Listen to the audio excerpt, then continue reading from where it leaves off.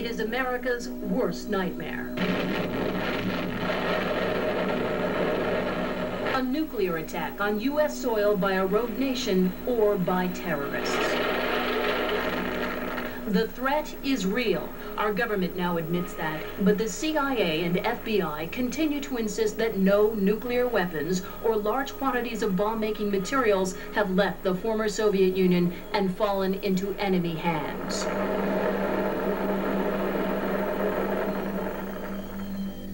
But one brave American, a U.S. Special Forces Green Beret, says the government is not telling the truth. His name? Jonathan Keith Idema. We want to perform 2 actions as fast as possible. This is the true story of how Idema, working for the Pentagon, uncovered information about nuclear material smuggling, terrorist activities in Eastern Europe, and KGB spies deep within the U.S. intelligence network. It was information our government wanted badly, but only on its own terms. To reveal the details would have put lives at risk. Idema knew he could only rely on his own people at the Pentagon. But in the post-Soviet climate, the CIA and FBI had more clout. An intelligence turf war developed, and Keith Idema was at ground zero. Trained to serve his country, but true to his friends and sources, Idema would not cooperate with the FBI. The result? He and his wife were set up on phony wire fraud charges. Idema spent 4 years in federal prison.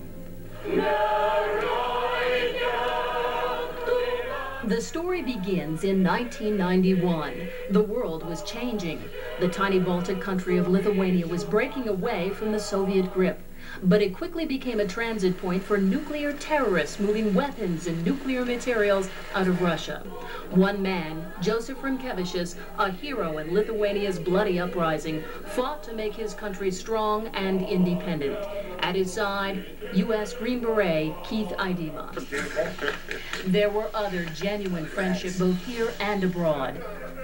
Idema developed his information in the behind-the-lines tradition of the U.S. Special Forces, a tradition that says, protect your assets, leave no one behind, and never give up.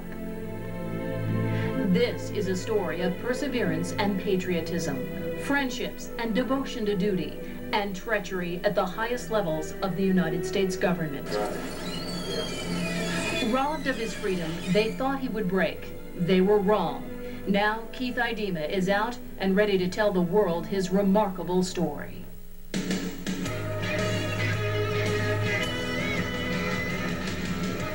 They saw an opportunity to take him, and they tried to do it.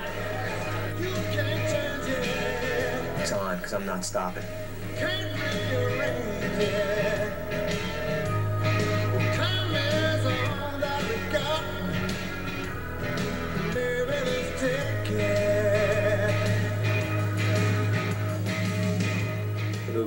John Wayne movie, The Green Berets. Saw him when I was 12 years old. Never changed my mind from then to the day I enlisted. Saw the movie and decided that's what I wanted to do. You better get it squared away, and if the gun doesn't work, you better get rid of it and get another one. You have to be a little bit different to be a Special Forces person. And some people have said that you are a little bit different, that you have a very strong personality. Even your friends and people who like you very much say you have a strong personality. Do you think that this has gotten you in trouble from time to time? Absolutely. All the time. I mean, there's people that he can interface with, and there are people he can't. Nobody's going to give him any crap. Everybody thinks that Special Forces is all about being Rambo. I said, but that's not what it's all about. It's all about never giving up, even if you're losing.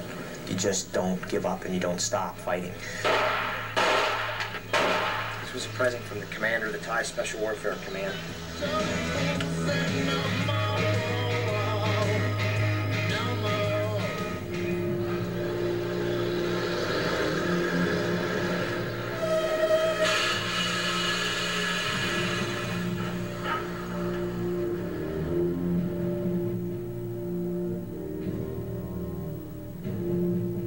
wanted to know, well, how do you shoot? And I said, I shoot okay.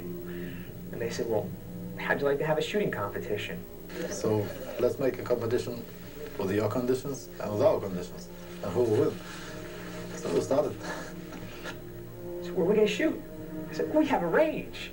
underneath the ministry, underground. I went, I'd love to shoot there. So I said, what are we going to shoot? Everything. We have every weapon made.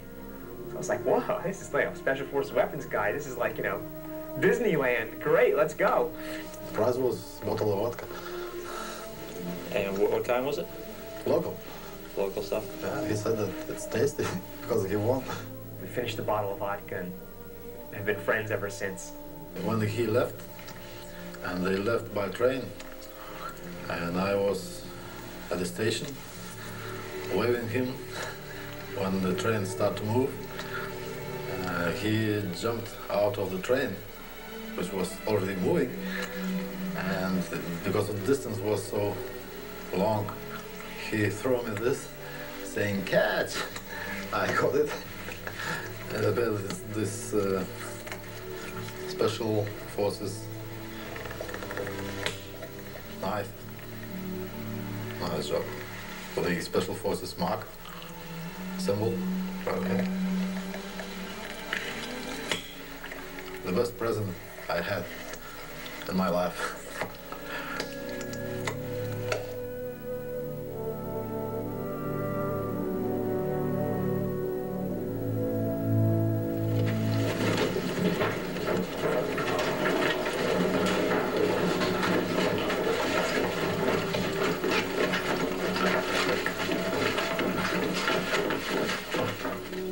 They are my kids, but Keith was like a godfather for them.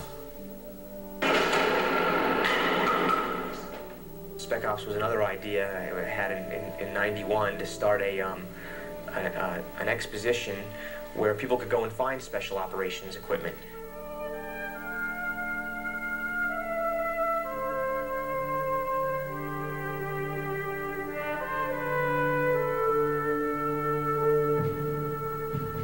Well, to never give up. I mean, one thing you learn is just never give up.